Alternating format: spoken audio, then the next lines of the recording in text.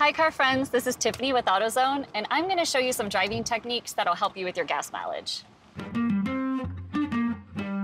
Driving with fuel efficiency in mind can help prevent wear on your car and stretch your tank even farther. Most cars are at peak fuel efficiency when they're below 50 miles per hour.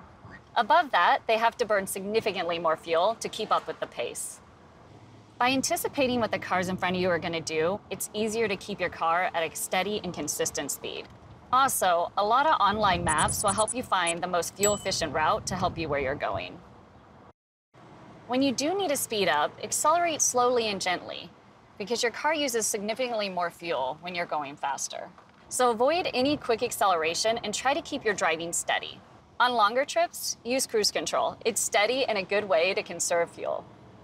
More weight means more work for your car. Cutting back on bike racks and equipment can cut back just a little bit on excess fuel.